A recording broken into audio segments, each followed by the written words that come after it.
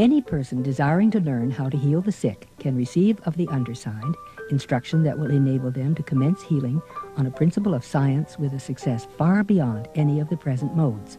No medicine, electricity, physiology, or hygiene required for unparalleled success in the most difficult cases. I've lived in the south of England all my life, first on the Isle of Wight, then in Southampton, then Fareham, and now in Portsmouth, and in every location I've noticed at least one Christian Science reading room.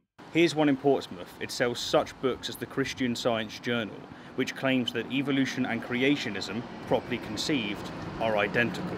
Now, because of the presence of said books, and of course the word science in their name, I always assume that Christian Science is essentially a synonym of creationism. You know, a library of alternative facts where facts that can't be forced into the biblical narrative are discarded. But evidently, it's not. Well, it kind of is, but it's more of an alternative medicine than an alternative science. And you know the thing about alternative medicine, right? By definition, I begin, alternative medicine, I continue, has either not been proved to work or been proved not to work. Do you know what they call alternative medicine that's been proved to work? Medicine. This is Christian Science Debunked.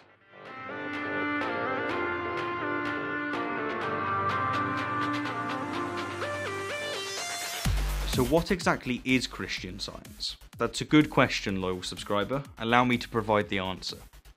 Christian Science is simply a set of beliefs and practices belonging to a denomination of Christianity, just like, say, Jehovah's Witnesses or Latter-day Saints, and it was first developed in the 19th century by Mary Baker Eddy.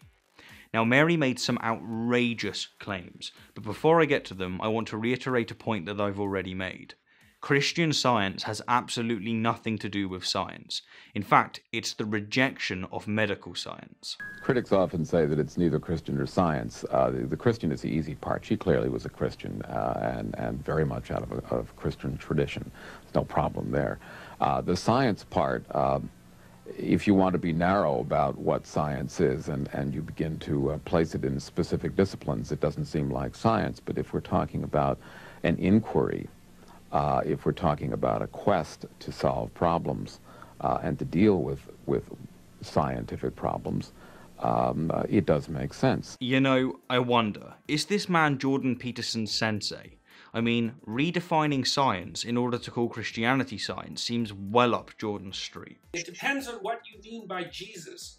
Jokes aside, and as the sensei implicitly admitted, Mary's Christian Science has about as much to do with science as Deepak Chopra's quantum consciousness has to do with quantum mechanics. None.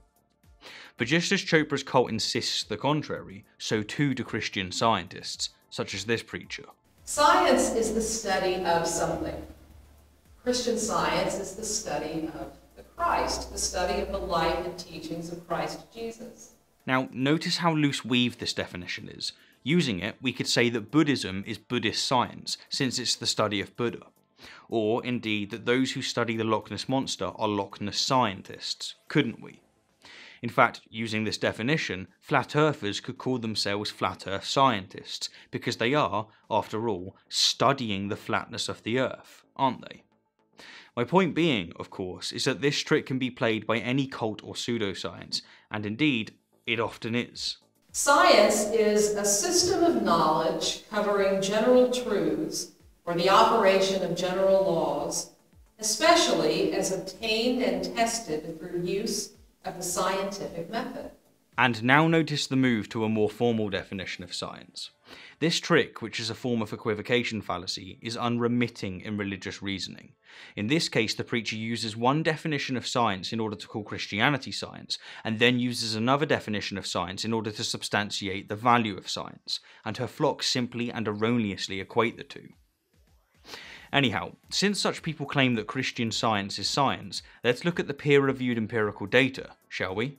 Let's ask, do the tenets of Christian Science hold up to scrutiny? Are they really substantiated by science?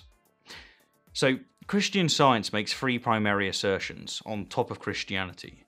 That being 1, prayer is more effective at healing than conventional medicine. No medicine, electricity, physiology, or hygiene required. 2, disease is entirely caused by our cognition. Matter and disease are like dreams, having no existence. And 3, nothing material exists. Everything is a projection of God's mind. For God is all in all. Spirit is immortal truth. Matter is mortal error. Spirit is the real and eternal. Matter is the unreal and temporal. Spirit is God, and man is his image and likeness. Therefore man is not material, he is spiritual. Let's start with prayer.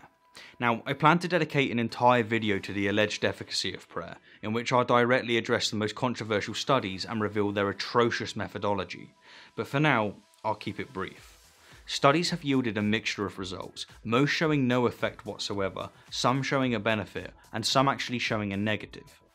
Now, the fact that some studies show a benefit might well intrigue you, as it did me upon a time, but once you realise that the methodology was flawed, that many have been proven to be fraudulent, and that similarly flawed studies have found benefit with other types of alternative medicine, such as praying to other gods, bloodletting, astrology, and homeopathy, your intrigue will likely dissipate.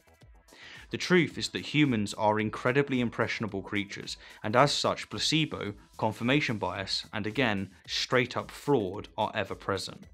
Now, one of the best criticisms of prayer I've ever heard of comes from Sam Harris, and I'll paraphrase it now.